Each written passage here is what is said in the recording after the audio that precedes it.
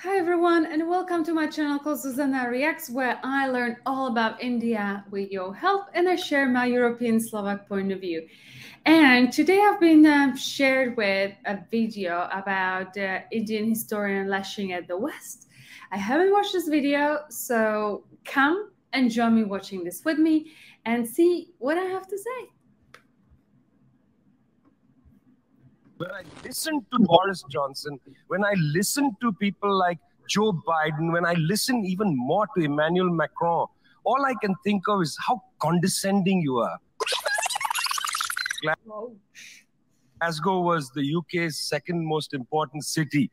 Beautiful buildings, beautiful streets, a gorgeous city. When I see cities like this, I think also about the other side of it. You know, there's a phrase from Walter Benjamin, every monument of civilization is also a monument of barbarism. I think of the famines in Bengal, the jute workers in Bengal sending jute to Dundee through the Glasgow port. I think of... No idea what he's referring to. If you do, please let me know in the comments below.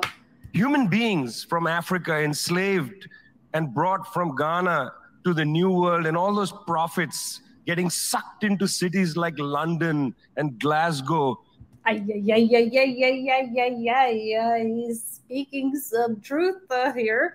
You know, between 1765 and 1938, the British Isles stole $45 trillion pounds from India. 45 trillion sterling from India. I wonder what this is about. Do let me know. How could they steal that much money? What does he even mean? We never got paid for that. When the British... What is he talking about? Can you please let me know in the comments below?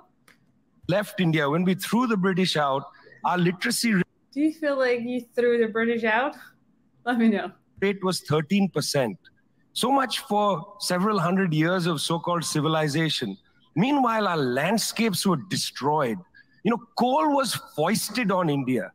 You foisted coal on us. You were the... That's savage. He's having a proper go, isn't he? Ones that came and made us coal dependent. And then you left, and now you dare to condescend to us. When I listen to Boris Johnson, when I listen to people like Joe Biden, when I listen even more to Emmanuel Macron, all I can think of is how condescending you are. You condescended to us 400 years ago. You condescended to us 300 years ago. You condescended to us 200 years ago. You condescended to us 100. Wow, he's really, really going for it, isn't he? 100 years ago, you're condescending to us today. You only know condescension because for you, colonialism isn't something that happened in the past and we defeated you. It's not that. For you, colonialism is a permanent condition. And that permanent condition happens in two ways. There's the permanent condition of the colonial mentality. You want to lecture us. You want to tell us that we are responsible for all the problems because you'll never accept that you're the one principally to blame. You signed the Rio Formula in 1992 on common and differentiated responsibilities. You like the common part. You like the common part. You like to say we're all in this together and so on. We're not in this together. Wow, he's just having a proper go, isn't he? I mean, look, obviously, I don't even know what is perhaps the best way of looking at this, because obviously the countries like Western Europe, like the UK, like France, or, you know, Italy or Spain, they had colonies, right? And that is a legit fact, and that cannot be denied. Now, I feel like since then, obviously those countries have grown, and perhaps the word is exploited their colonies to advance themselves. Now, it happened, right? Now, I mean, the Western countries are still, I guess, UK, France, doing okay. Spain and Italy, not so much. So I would imagine for an ordinary person, I don't know. Obviously, I'm not any person inhabitant of those countries, but I feel like they might not associate, like a common person may just not associate with this rhetoric. I think where he's coming from, I think where he's addressing is the politicians rather than common people, because I don't think, I would hope, that the common person, just like you and I, is viewing it in that way. Let me know if you have different experiences. Just my 2 cents. The United States, 4-5% of the world's population, still uses 25% of the world's resources. You outsource production to China, and then you say China is the carbon polluter. China. I love how he's calling out the hypocrisy. Yeah, and he's right.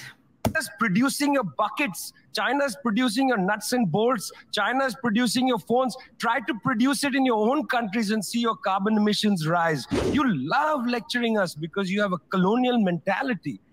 I don't know if it is about colonial mentality, to be honest. I think maybe it's just, and this is just like my wild guess, because those people haven't, well, we obviously, you and I, we don't know these people, right? And we don't know how they've been brought up, what has been instilled in them. But I would almost think that it's not a colonial mentality. I would almost feel like it might be just the arrogance and ignorance of the West, if you like. Then there are colonial structures and institutions. You lend us money, and every time you lend us money, which is our money, every time the International Monetary Fund comes to our societies and they tell us, here's the money we are giving you. No, it's our money. You give us our money back as debt, and then you lecture us about how we should live. So this is the part I don't fully understand, and I don't know what he means about giving us money. I think that the whole world works on the debt. You know, even my country, every single country lives on it, including the US that he's like so against. And it is from the central banks. So I don't think it's coming directly from a particular country. It's I think there may be different entities to call out, if you like. The climate justice movement is a movement that says we're worried about our future. What future? What future? Children in the African continent, in Asia, in Latin America, they don't have a future. They don't have a present.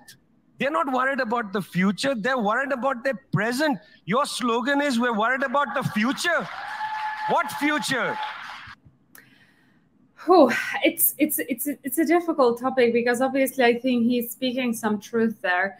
However, and I honestly don't even follow the environmental movement. I think we're going through like a polar shift where this, whatever is happening ought to happen. So I'm not too sure where I would stand on those issues, but the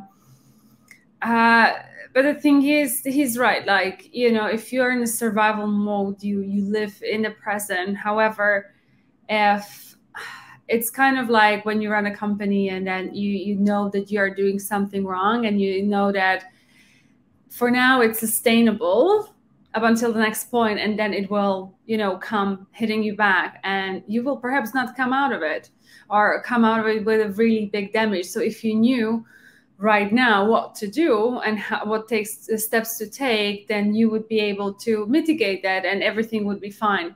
I think I would perhaps not agree with him on this one. I think we do need to look into, and in general, like I think we should be, all of us, concerned about our environment, how we use our resources to make it sustainable. And it shouldn't be just like us, like it should come from a person's interest to like dispose the garbage correctly, use only this much of electricity. And maybe it's easier said than done for me because I live where I live. However, I think ever since I was a little kid, I was always trying to be very careful about what I'm using. I would literally not throw anything away until it was like fully done, or like if you go to school and you don't have all your papers written completely to the last white blank space, I would not throw it away. So yeah, but I think we do need to look after our planet. It's kind of like we're all in this together. This is kind of perhaps where I not too much in alignment with him. That's a middle-class bourgeois Western slogan. You got to be worried about now. 2.7 billion people can't eat now. And you're telling people reduce your consumption. How does this sound to a child who hasn't eaten in days? You got to clue into this, guys. You got to clue into this. Otherwise, this movement will have no legs in the third world. And I think like I see where he's coming from and his stance, because obviously like if you're saying reduce consumption, well, he's clearly not talking about people in the UK, people in the States, you know, in France, etc., people that they, you know, have plenty. But he's taking the stance of that world. But this is where I believe that we should look at things from both sides, like both part of the coins, and meet somewhere in the middle and evaluate, okay, so this is what's happening here, this is what's happening there. What do we need to do to bridge and find a common solution, right? So this is kind of where I would encourage us to look, rather than being very, perhaps extreme on both ends of the spectrum. I think it's just, I don't believe we get anywhere with finger pointing and not collaborating, even though certain things might be hard to hear for all of us. And this is what I think. I hope you guys enjoyed this video. If you liked it, please give a thumbs up and subscribe to my channel, and let me know what you thought in the comment section below. And I hope to see you in the next one. Take care. Bye.